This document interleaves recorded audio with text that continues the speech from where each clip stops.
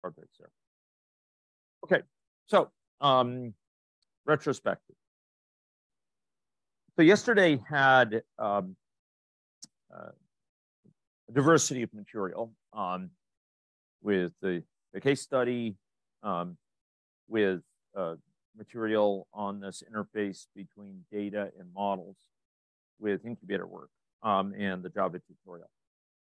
I want to, though, in these remarks, comment a little bit on this interface between, or this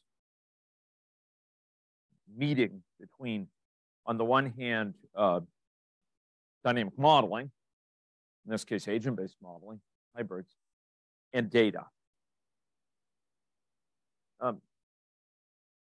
In this day and age, where data-driven science has captured much imagination, and where we are increasingly surrounded by, within the health sphere, novel sources of data that matches the notions of big data, in the sense that it offers the 4 V's.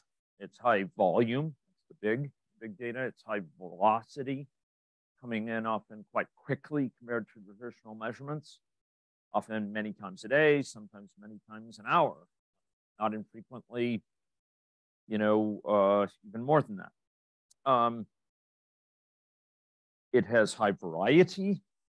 Often a given measurand, say data from a smartphone, can pick up, location and incoming, the presence or absence of incoming calls and calls out. It can capture aspects of physical activity through accelerometers, step counts. It can capture screen time through when the screen's enabled, as well as things like gyroscope movements and in some cases even contacts with defined beacons. Social media, we have a variety of types of information that can be elicited from that, from data coming in from wearable devices, many others. We're surrounded by aspects of big data, and increasingly our methods for securing insight from the world are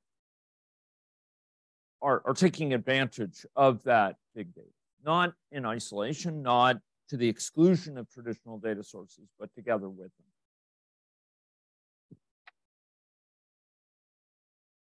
And complex systems methods have a unique role to play in this space. Dynamic modeling has a unique role to play in this space. And that role is multifaceted. As cacophony of different data sources is increasingly growing and increasing in its din, it's an imperative to understand such data, not on a case-by-case basis of each separate source being a solitude, being some sort of unique, defined, type of data that is analyzed in isolation, but to recognize that they speak about an underlying situation, an evolving underlying situation and set of contexts in common. And they give different perspectives or views on that. They offer different, distorted sort of renderings of this underlying situation. And that perspective, which is key for securing insights from this data worthy of its name, is very closely linked with the system science perspective. So is the recognition that this is data over time. The very concept of high velocity suggests dynamics, change over time, concern of the temporal behavior. And of course, that's the sphere of dynamic modeling. The data also increasingly is at a level of resolution where we actually can recognize particular generative pathways with it. So with wearables, we might measure sedentary behavior as well as moderate and vigorous physical activity. And we might distinguish them and have data that buttresses that difference. Once you couple that with Bluetooth based connections, GPS, you can start to get a sense of the social and physical surrounds of an individual. And once you combine it with aspects associated with heart rate or heart rate variability, et cetera, you start to give even an opportunity to peer into things like stress responses, et cetera. This data is increasingly at a resolution and is moving towards a resolution that allows us to kind of resolve or tease out or recognize different causal pathways, or at least have a much better read on them than if we were doing a once a year, health survey, or even every month, and we were asking for people's retrospective. We've known for decades, since the NHANES 3 study in the U.S., the National Health and Nutrition Examination Study, or since a variety of more specialized instruments, that people self-report for things like nutritional intake, for things like physical activity, for things such as weight, often have real challenges data-wise associated. There's different types of bias, sometimes based on normative concerns. This particularly is true in the weight area, for example, but also in nutrition and in physical activity. And we've known that physical measurements of these things, such as with actigraphic accelerometers in earlier generations, offer actually more grounded measurements of these factors. And collectively, what we have is a growing set of data that can start to lend resolution to different causal mechanisms, different pathways to effect.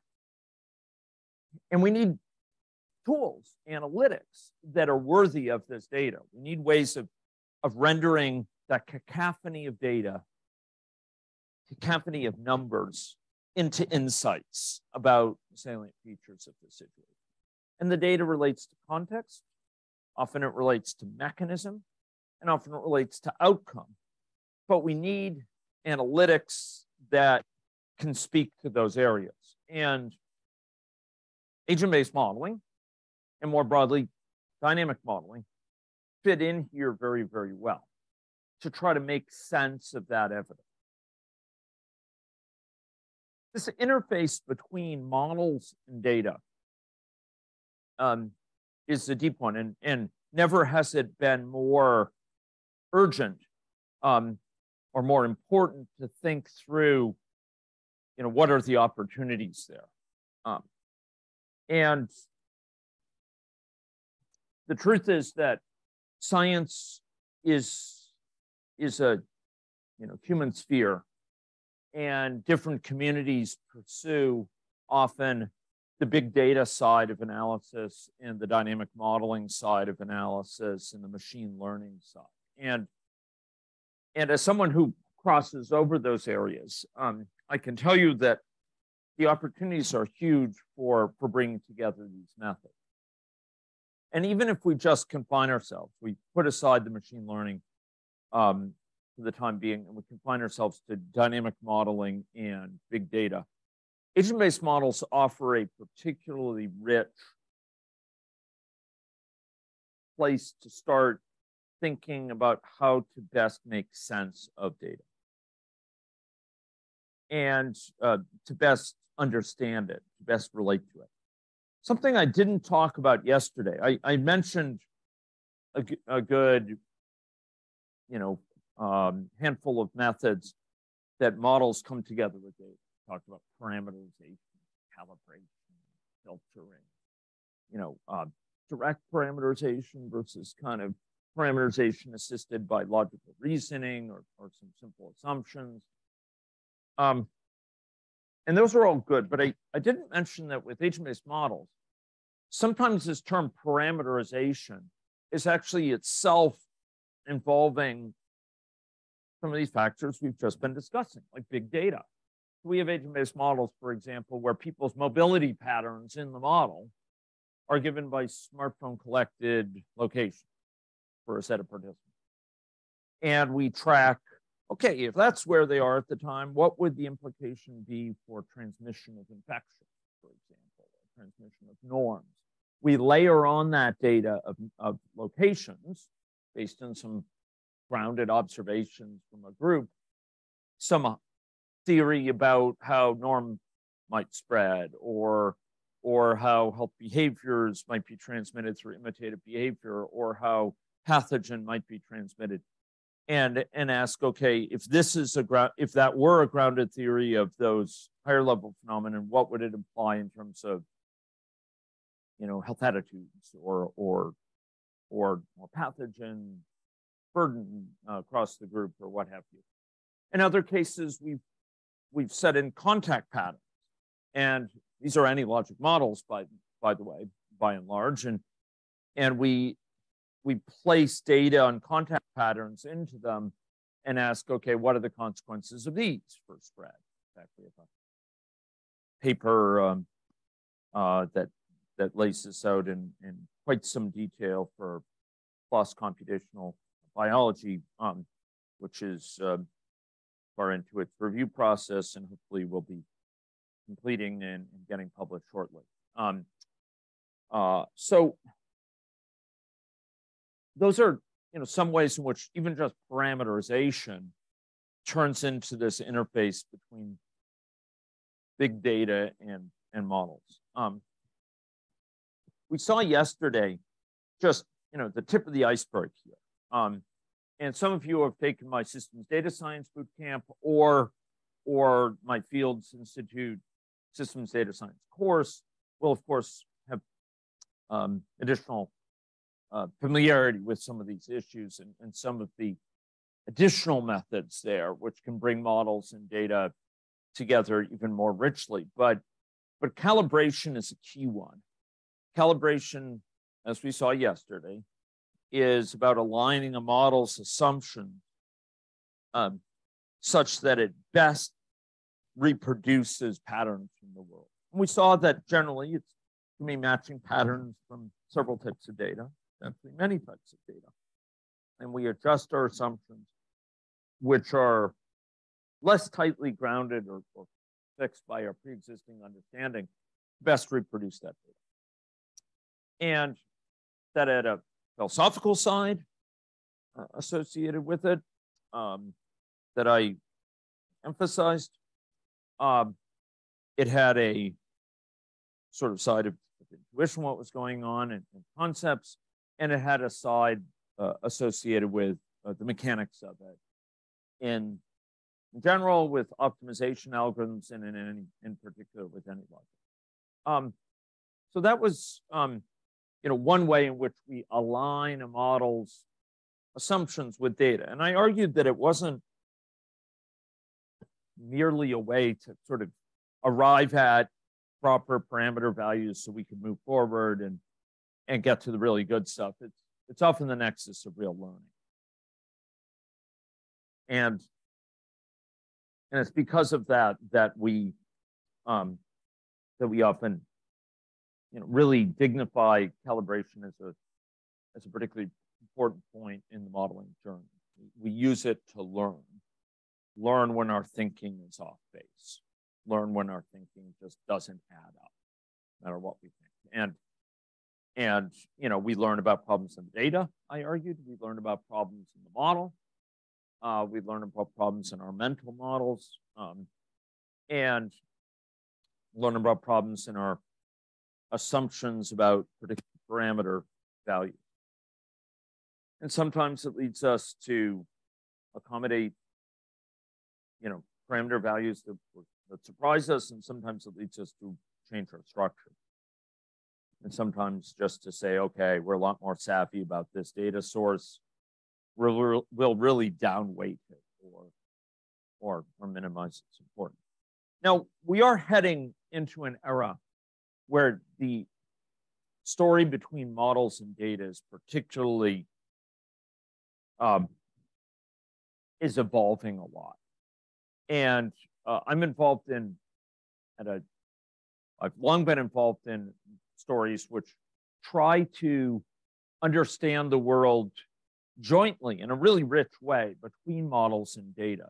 Not putting all our faith in a model, not putting our eggs just in that basket, but also listening to the data closely. And there's a set of methods expounded in my course and in that bootcamp, which lay out the opportunities for it. And the opportunities are really rich for sort of having a consensus view from data and modeling, where the data is cross-checking the modeling, where our understanding from the modeling is recurrently regrounded in what's observed in a way that better aligns with what's empirically observed. This is particularly key with stochastic systems, because with stochastics, we don't know which way it's going to turn out. And it turns out data will often tell us, oh, was no outbreak. There could have been an outbreak for the past month, but there wasn't one. So the model gets updated with that understanding. So it's always ready to go forward based on all the understanding. And those are rich techniques, but too much for us to cover here. Agent-based modeling has a particularly big opportunity for it, but some challenges with applying some of those techniques, such as particle filtering, particle MCMC. And you'll find videos to be talking about those techniques in detail, and some comments on some of the challenges with agent-based modeling. But there's another move afoot, which Nestaran back there and Guillaume both have some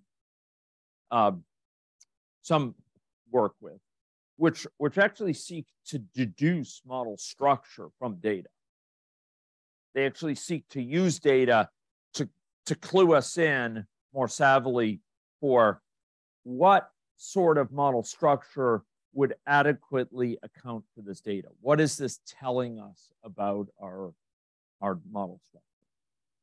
And there's a lot of opportunities there as well. And there's some really exciting data-driven science and engineering work being done to allow us to kind of arrive at an understanding of what model structure might be needed to best explain this data. What is the data telling us about this structure? With a model, we have theory, and we can understand between the data and what the theory tells us, sort of the theory tells us the logic of the situation, we can figure out what the underlying situation in the world often is. If we allow the model to inform the theory there, often it's by, telling us to go back to the blackboard. It just doesn't add up. The theory just doesn't account adequately for the data. But these newer methods start to clue us in to model structure. They start to suggest model structure. And I'm very enthusiastic about those, but I also recognize there are limitations. And a key limitation here concerns causality and the fact that when we observe sort of characterizations that explain data in the world, they aren't always causal in nature. And there is a risk that we'll arrive at a description that works right now with today's data generating process, but which will be horribly off base if the underlying situation in the world changes, or if we go to another context. The hope is to have simple enough mechanisms depicted in the model that they're conserved in other regions. But it's not magic. It has huge potential, but one has to recognize its limitations. And I might add that if you build up a COVID-19 model, as we did even before the pandemic started, Wade, Xiaoyan, Winchell, Yang, others, we had a full stable of those models, which ended up guiding this province as the primary analytics, guiding Yukon, Australia Capital Territory, make a big difference there for guiding their decision making on an ongoing basis. Those models initially didn't have vaccination. Vaccination wasn't yet available, and of course, once it became available, we needed to update the models. Once variants of concern came about, we needed to update the model structure. I mean, once Omicron came onto the scene, we needed to. So this whole issue of having to go back and update your theory when something in the world changes is not unique to data-driven process, part of our human modeling process. But the basic gist of the story is the interface between modeling and data has never been more promising for insights. And now particularly dynamic modeling and agent-based modeling in particular in data have a duet that they can sing, which is really quite extraordinary. And going forward, the opportunities will be ever greater to bring those together. Much of my personal, commitment and research, much of my students' work is focused on that interface of modeling and data. Because at the end of the day, I try to be a skeptical modeler and a humble modeler in terms of recognizing the limitations of our models and always cross-checking. And I see data as this huge opportunity. Rich data is offering huge opportunities to keep us honest in our modeling, keep us learning, get us out of our, cherished prejudices about the situation, and move us to deeper understanding of the world. And I see theory as captured by models as equally key within that area. So, yesterday we just dipped our toe into this area. Calibration is kind of the bread and butter technique of bringing models together. And Kirk Kruger's presentation yesterday, which built on the model Wade built just phenomenally before the pandemic was declared, and built it up, and it's still this underlying foundation, this edifice on which Kurt is built. But that model is using calibration on a frequent basis for a very long time. It was calibrated every 2 weeks, probably heard. And there's just tremendous success in sort of keeping this model aligned with observations. And the truth is that gave the model a great deal of credibility. We've talked about models as being used in the human theater of decision making, developing scientific understanding of teams, and models in their relationship with data are actually very, very important to this, to build confidence in models, to help people understand models. And as Kurt described, this is a multifaceted story, because many models we use, we don't look to perfection in characterizing the data. We look for it to capture the trends, the basic features of the data, the essential patterns in the data. We calibrate to cumulative incidents over a period rather than matching every nook and cranny of this outbreak or that outbreak, within the jurisdiction. Or maybe we capture, the relative burden by age, and seek to really emphasize the differences between different ages rather than, the exact numbers of the burden at a given age. Or maybe we seek to characterize the periodicity of some, outbreak or the frequency of some occurrence, without getting into the particulars of the data. But, people often encounter in public health, they encounter the details, they encounter the data, and they're always going to be looking back and forth to the model and wondering, is the model due confidence? My confidence. And there's a lot of explanation that goes on, having led that work for a year and a half. There's a lot of confidence building that goes on there to help people understand that story between models and data is not a simplistic one. Models are not crystal balls. Models are learning tools. And that story can resonate with you. I will say also that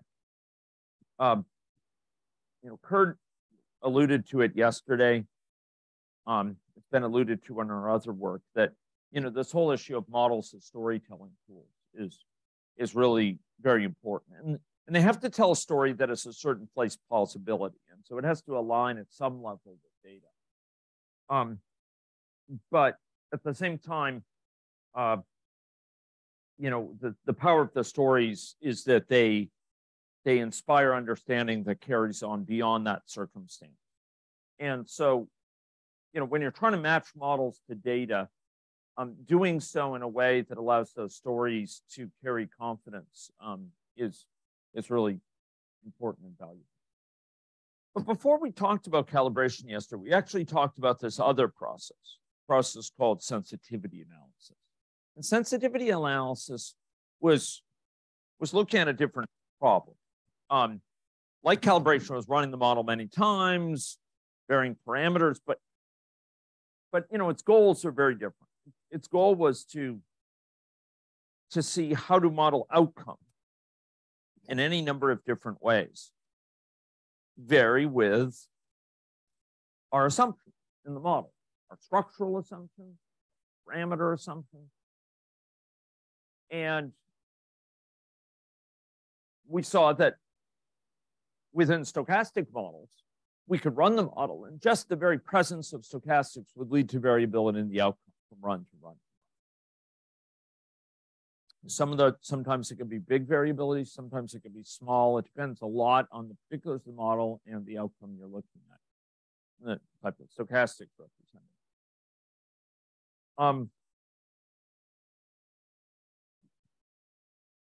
We also saw that there's parameter uncertainty that's represented, and we can vary parameters to reflect that uncertainty and see how big a difference it is. This is very important, again, in the human theater of modeling, because often we want to put our emphasis in data gathering into parameters that for which the model exhibits high variability as you modify them. So you modify them, and the model outcomes, your chosen outcomes of interest, change a lot. So we put emphasis into there. And there's a very interesting story that I'm not going to have time to do justice to between sensitivity analysis and calibration. Amongst other things, I'm going to just throw out some comments on it. Amongst other things, you often have to pick artfully, particularly for an agent-based model, the set of parameters you want to calibrate. And one motivation for picking a given parameter might be that the model exhibits high sensitivity to it, right? Like if modifying that parameter leads the model's results to be very different, it might make sense to calibrate that, right? Because you want to arrive at a value of it that will allow the model to best match the data. If you don't calibrate it, maybe the model's results will be far removed from what similar data would suggest. So you calibrate that one because it's very sensitive to it. That makes sense. And indeed, that is often a motivation for selecting a parameter for calibration. But there are times also where you calibrate and you then go and perform sensitivity of the calibrated, because the calibrated model may have different sensitivities than did the model before calibration. There's a story there that's also notable. Those are just two methods, two ways in which they interplay. There's actually a number of really interesting issues, and because of this, some researchers have sought to advance methods, perform sensitivity analysis and calibration together in a way. And some of the systems data science methods that I cover elsewhere and thought of maybe trying to include, but there wasn't time, approximate Bayesian computation or MCMC and so on. You could think of them, you could be forgiven for thinking of them as kind of having a bit of a flavor of sensitivity analysis on the one hand and calibration on the other. They arrive at an understanding of the diversity of possible particular assumptions about parameters that would quite well match the observed data, that would account for the observed data. And you might get a bigger variety for certain parameters than for others, in terms of the sort of the likely possibilities. But I'm not going to go into that more. It's a whole area. Okay, so I think I'll end those remarks there. But as always, I want to put my foremost emphasis here on dialogue with the participants, on opportunities for questions and suggestions and requests, etc. So I'd like to take this opportunity to ask, are there any things that people would like to suggest, comment on, request more thoughts on, dialogue about here before we get started with a set of materials? Bjorn has his hand up. Yeah. Mm-hmm.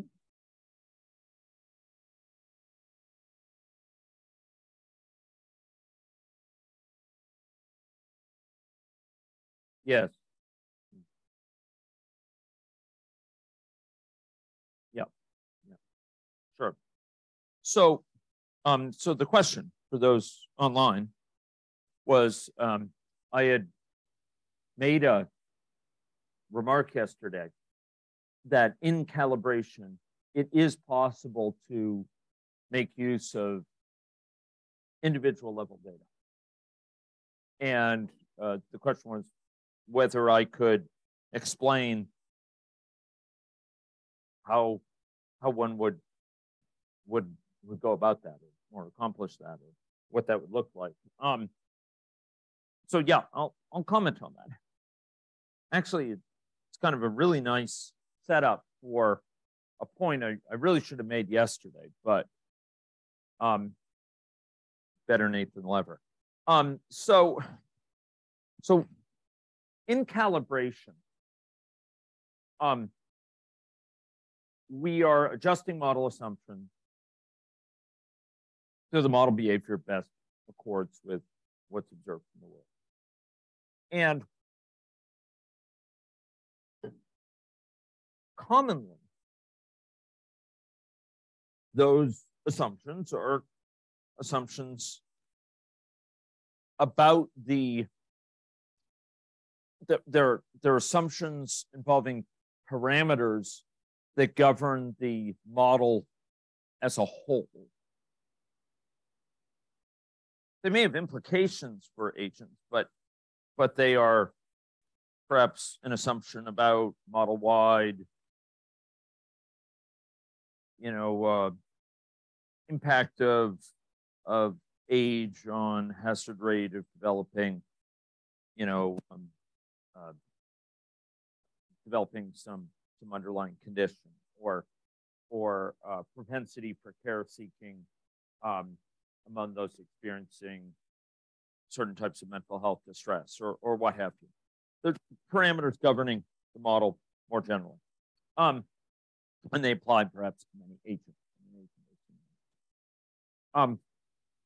Then we'll calibrate the model so that its emergent behavior will adjust the value of that parameter so its emergent behavior captures what's observed empirically. Now, very commonly, we think about matching model outcomes, the results of a model, the outputs of a model, against comparable data from the world.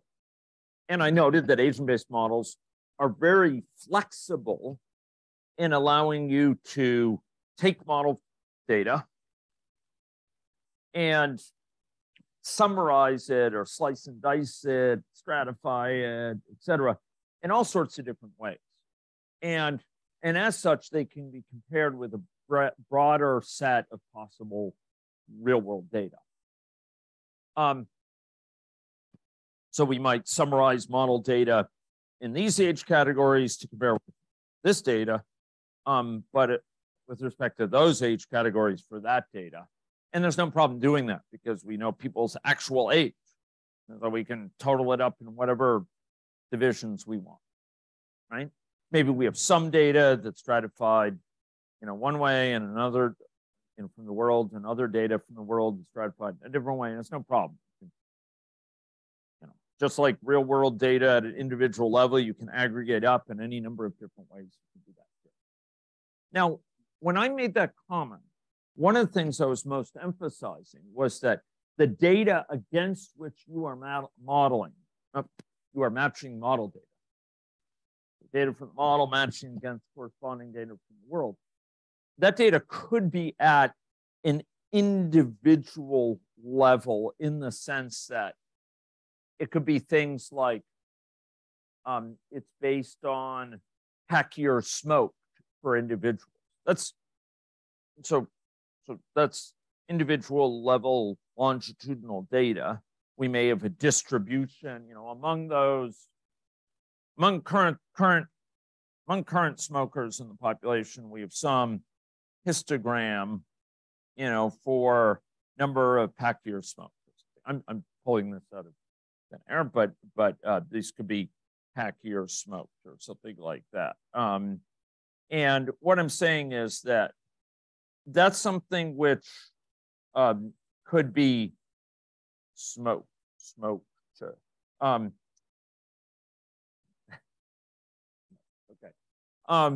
So this is a histogram. This is, probability of having that many pack-year smoke for a current smoker.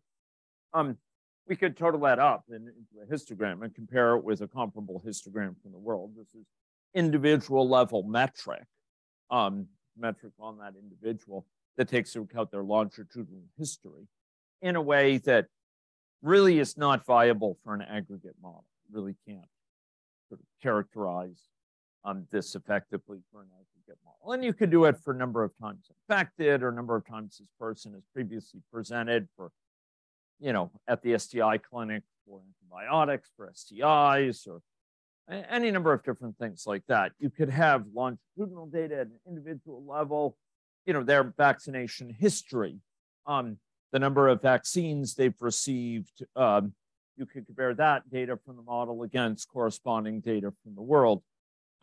These aspects of individual history. It was that particular thing I was trying to emphasize in terms of comparing data.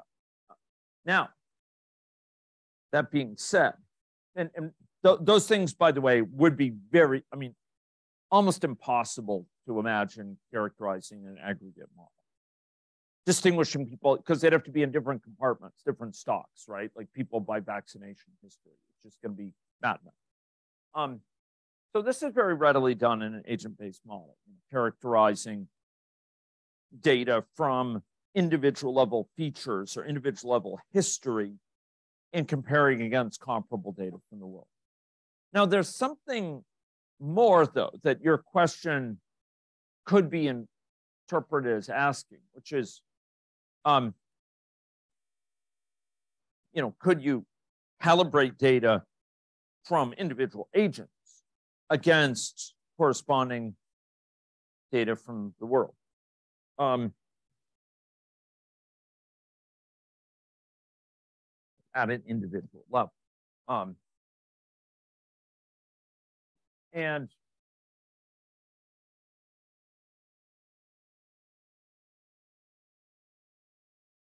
well, before I get to that, I just feel my characterization of this is not yet fully adequate.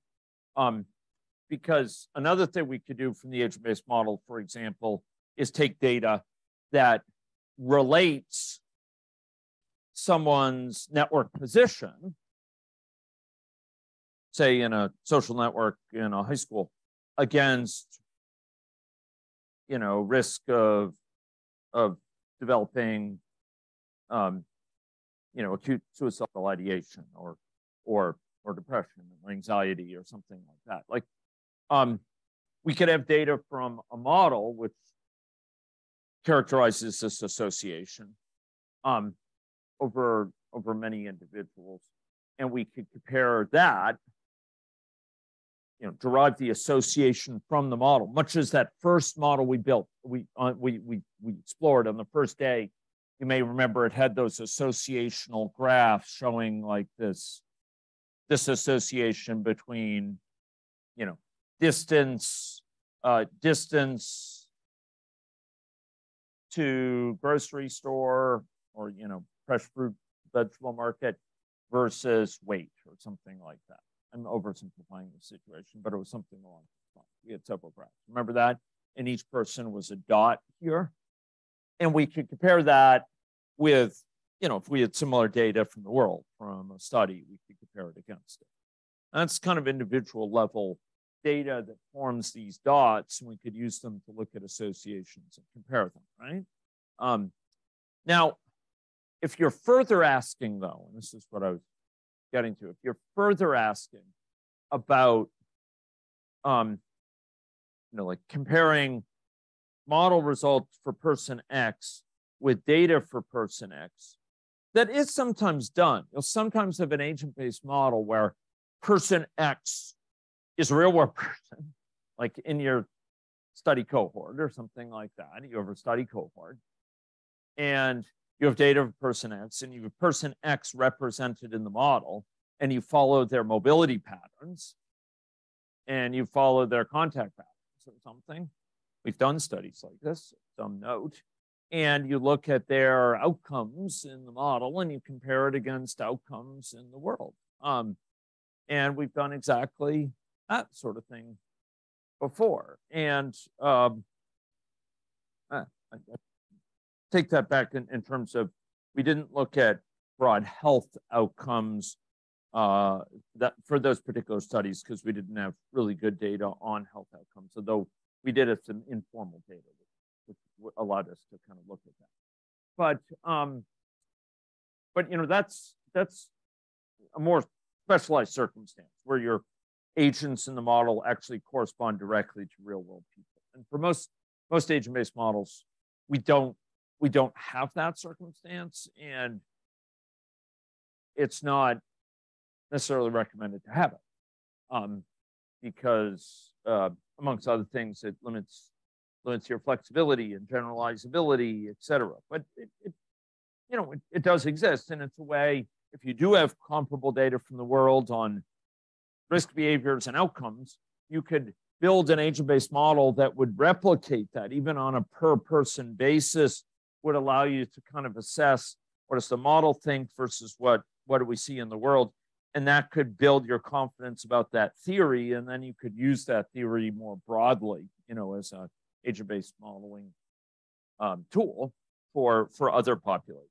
It would be sort of like testing the theory before and refining it before taking it more generally. And that is sometimes, I don't know if those are helpful comments. Your question reminded me of, or those issues. Other comments and questions or points for dialogue?